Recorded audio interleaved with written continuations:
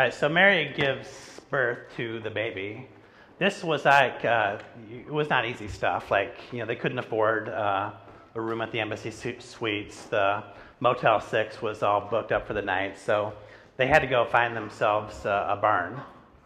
Now, the corner drugstore was out of epidurals. All the midwives were on vacation. And think about this, these two teenagers were all by themselves. Now, you drive through the neighborhoods and you see these nativity sets, and I will guarantee you what it was like on that silent night was nothing like what you see in people's yards. There had to be blood, there had to be pain, there had to be tears, there had to be fears. All these things were certainly present, but out of Mary's agony was born this fragile little child. And when this fragile little child was born, the world was never quite the same again. A worn-out Mary, she had to look into the eyes of her baby. I don't know if she saw green, I don't know if she saw brown, I don't know if she saw blue, but I do know that when she looked into the eyes of the baby, she saw the light of the world. She held from her breast the one who would one day defeat and destroy death. She held in her arms the one who would be the resurrection and the life. Now, Mary experienced Christmas like no one has ever experienced Christmas before. His official name is Emmanuel, which translates from the Hebrew, God is with us. And there is no one that has ever experienced God being with them like Mary did on that day. Now, it was dark outside. Joseph, he couldn't find a plug-in for the incubator, so he had to build himself a fire. Now, the symbolism of this fire is beautiful. All of a sudden, the warm light was replacing the dark cold, and it was a sign of things to come. Now, the baby would become a boy. The boy would become a man. And near the end of his life, what would happen is the blood, the pain, the agony, the tears, and the fears, they would return. And again, the world would never be the same again. As a baby, Jesus laid in a wooden manger. As a man, he hung on a cross. His death is our life, both abundant life in this world and eternal life in the world to come. Now, this is the greatest story ever told. There's no exceptions to this. In the early part of Luke chapter 2, there's a little known thing that we kind of pass over a lot of times, and that's this thing called a census. Now, what the census meant in this culture at this time was that all the male heads of household had to take their family back to the city where they were born. The government would do a head count. This wasn't something you would do online. It wasn't something that would take a few hours. This would be something that would take weeks, if not months. It's a stressful time. You've left somewhere before, and a lot of times you have work to do or you have things to do around the house, and people had to get ready.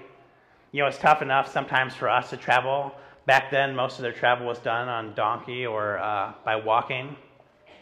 One of the interesting things about the census, it was almost like a forced family reunion. Because what would happen is all the men would go back to their town. It'd be a reunion with their parents, their brothers, their sisters, their friends, and their family. Now, we know this about the census. We know that it was stressful.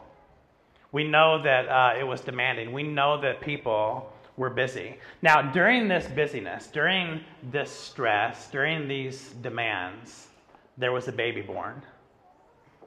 And Luke tells us that pretty much everybody was oblivious, besides a few shepherds.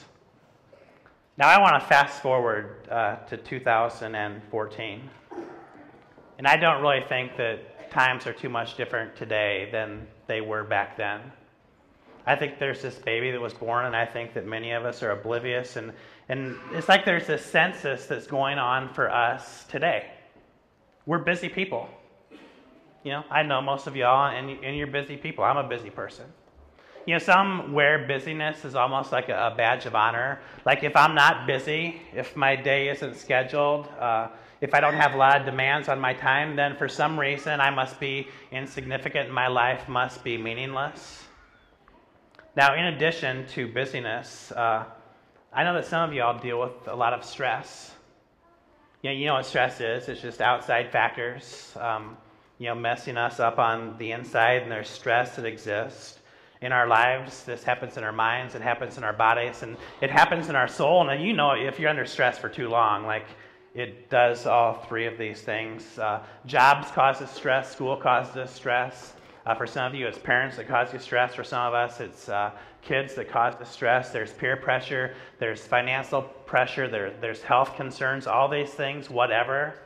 Busyness and stress are part of our life. And let's pile on like the demands of daily living.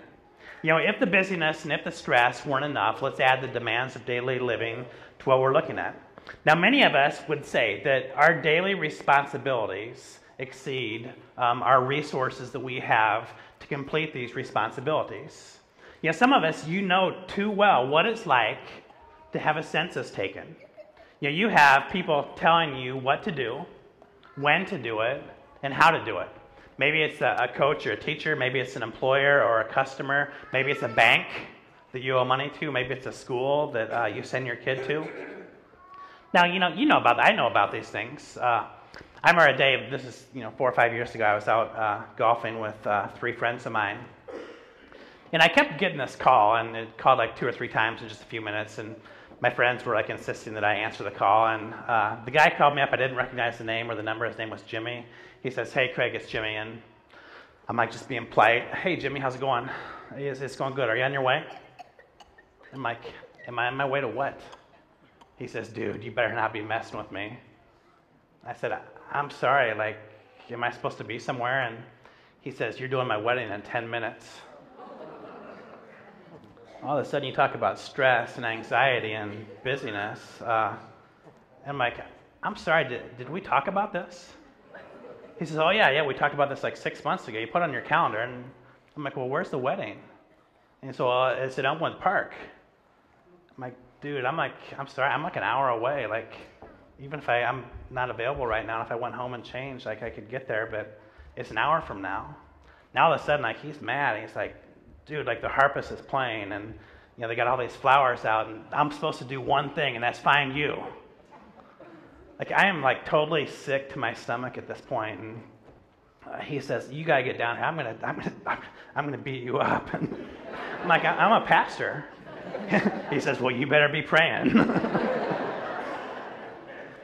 So I hang up the phone, and like, seriously, I was ready to throw. I'd never, like, it was crazy. And then like the guys I was looking at, like, they're all looking at me, and they're trying not to laugh, and they're saying, "So I assume Jimmy got a hold of you, right?"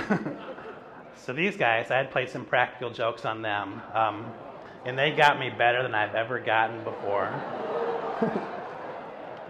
I was so relieved, but I was so angry simultaneously, and I'm not friends with either of these 3 men anymore.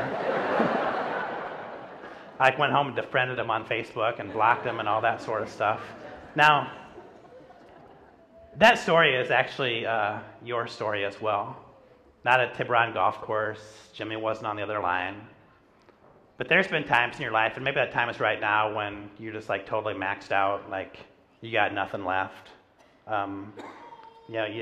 Maybe it's busyness, maybe it's stress, maybe it's demands, maybe it's all of the above, maybe it's some of the above. This is not the way that God intends for us to live. Now, what's really interesting is, regardless of the busyness, regardless of the stress, regardless of the demands, there's powerful good news. The word gospel, it means good news. And the good news is this. Jesus' name is Emmanuel, which means that God is with us. Now, in your busyness, in your demands, in your stress, God is with you. Now, do you believe this? Do you believe that God is with you? And if you do believe this, does it make a difference? Now, a couple years ago, my little guy David was being picked on at school.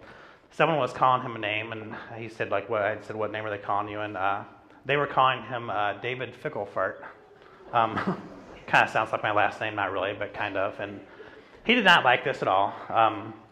And I said, "Well, can you go somewhere else, and I'll pick you up, and maybe we can deal with it that way, or have you told the teacher," and all that sort of stuff. And it was time to pick him up the next day, and he had kind of been instructed to go stand somewhere else where this older kid wasn't going to be able to, talk to him. And, Benjamin went with me. Benjamin would have been in 6th grade at the time. And he got out of the car and he went and started, talking to some of the kids. And I wasn't really paying attention. I was actually busy and distracted and, going through my email, my iPad, while I just sat there in the car. And all of a sudden I noticed Benjamin was talking to this kid and David was there too. And, Benjamin was, chatting, and they all came back in the car, and Benny and David were there. And I said, "What were you talking to that kid about?"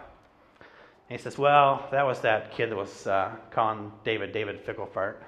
I said, "Well, what did you say to him?" He said, "Well, let's just say I gave him a lesson in Norwegian pronunciation."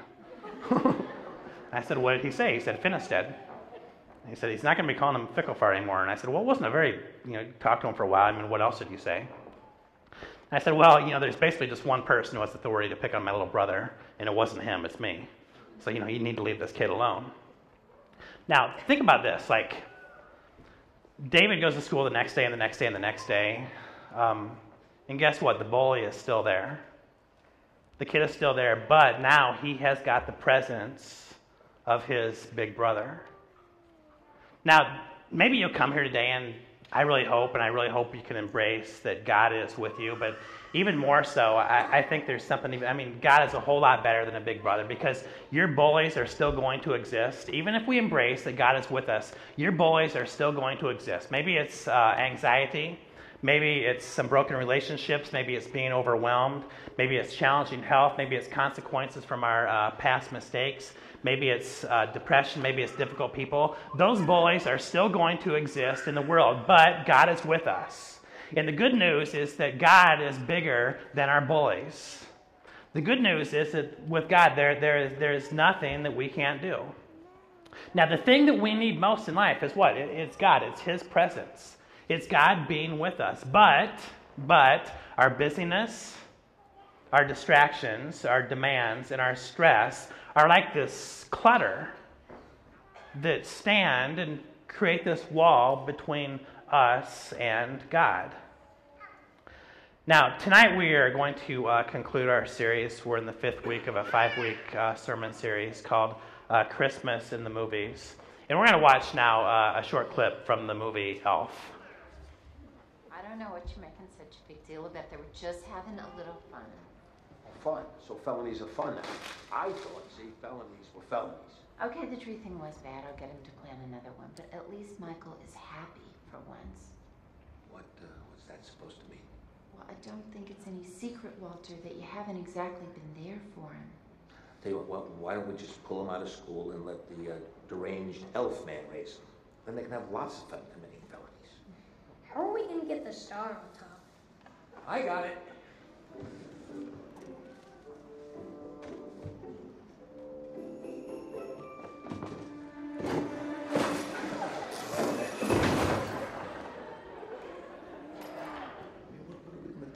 We can't leave him alone. He's going to destroy the place. Why don't you take off tomorrow? You could stay home and watch him. Oh, no, I can't stay home tomorrow. I have a budget meeting tomorrow. Well, honey, I can't take off. I'm one bad pitch away from getting fired. Well, I tell you what, I have an idea then. Why don't you take Buddy to work with you?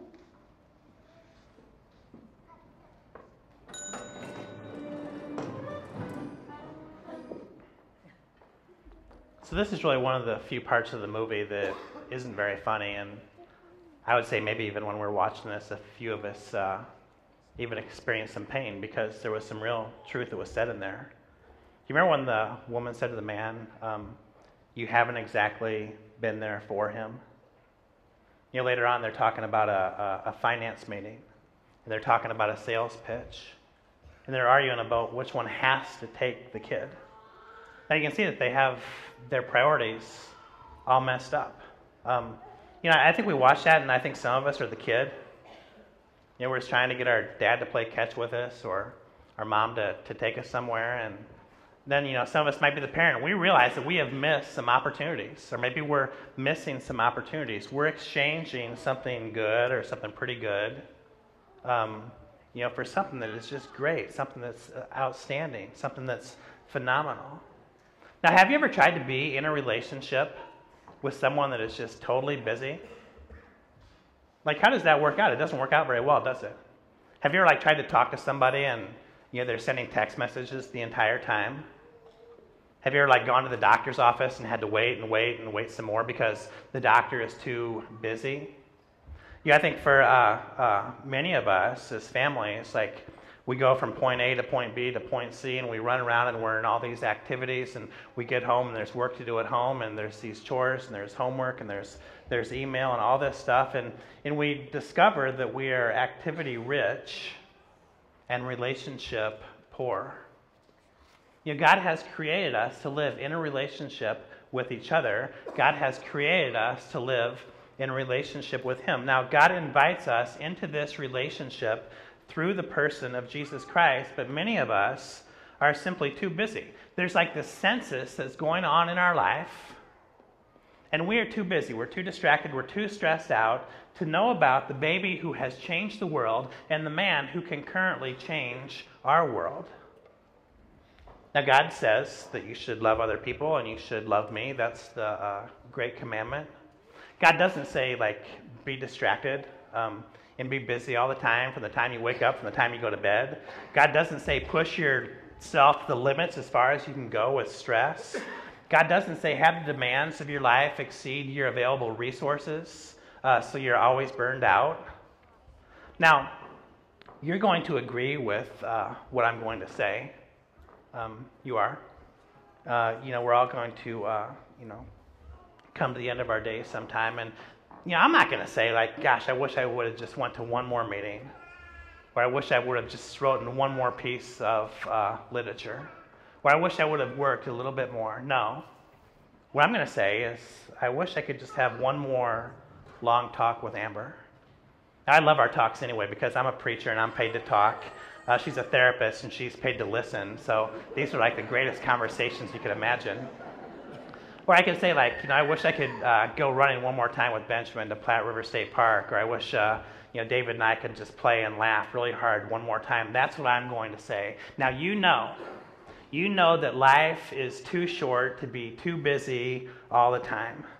Now, this is no more evident in any area than our spiritual life in our relationship with God. Hurry simply destroys souls. Busyness is the enemy of closeness and intimacy to God.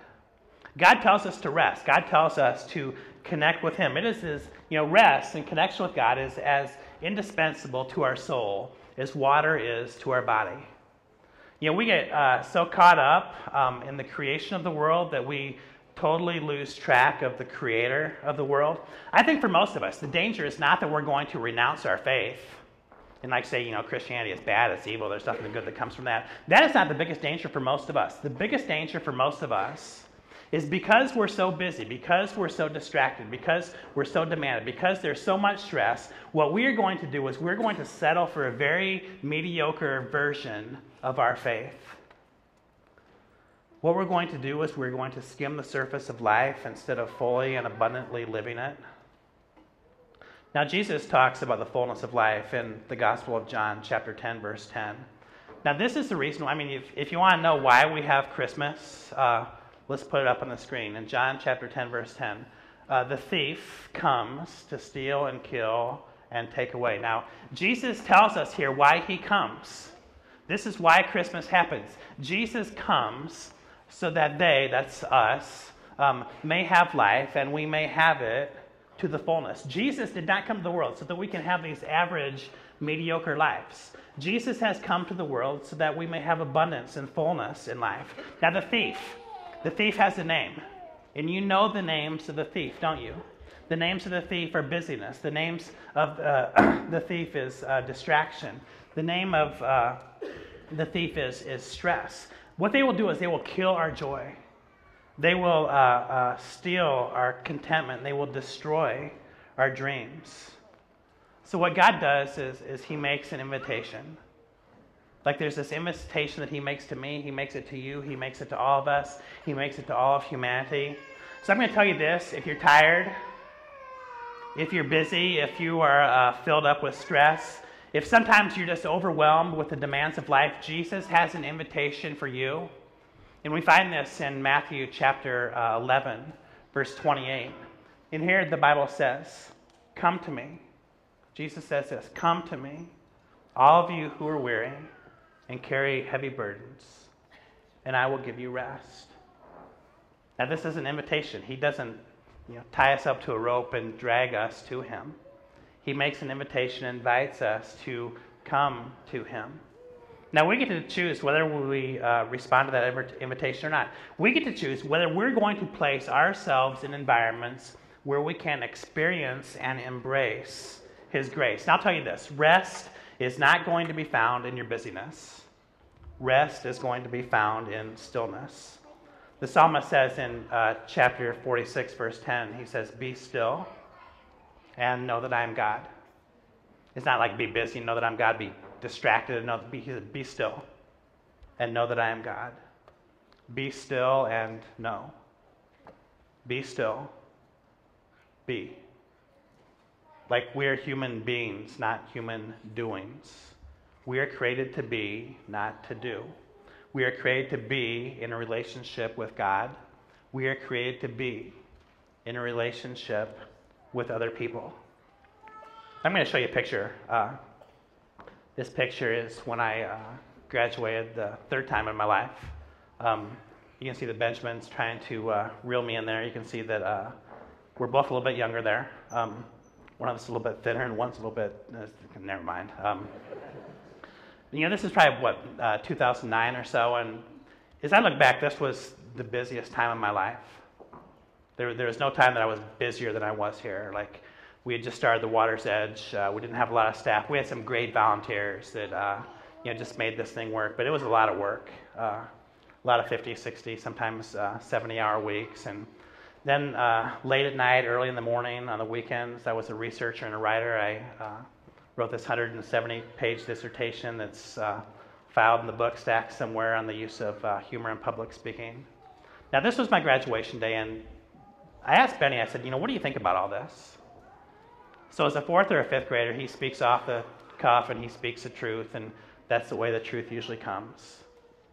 And he said something that and I've shared this before, he said something that just totally changed my life.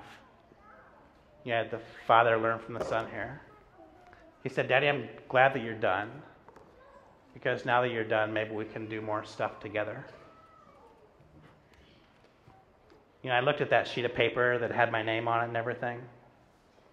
I said, this is one expensive sheet of paper. I said yes to something pretty good, and many times I said no to something a whole lot better. Now, I want you to look at that picture again, because you're actually in that picture. You know that, don't you? Do you know that you're the guy who's wearing the black robe and the hood? That's you. And you know that the guy behind you is God? Just take Craig and Benjamin out of this and put yourself and God up there.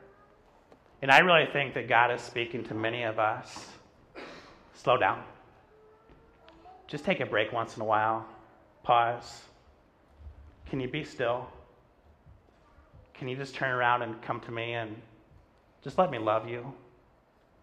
Let me hold you. Let me give you some rest. Let me give you some grace. I promise what I'm going to do is good for you. I'm going to give you some focus. I'm going to center you. You can still have your job. In fact, you're going to be a whole lot better at that. You can still have your family. In fact, you're going to be better at that too. But come to me. Don't keep pulling away. Don't stay so busy. Don't stay so distracted.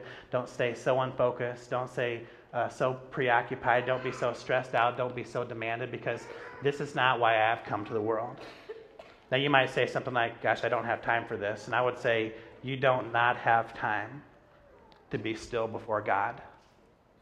This is the one relationship that is going to last all of us forever. It's the one relationship in this world that can totally revolutionize all the other relationships. Instead of looking at God and saying, God, I'm too busy, let's make a pledge. Let's make a pledge. We're going to look at God and we're going to say, God, I am ready.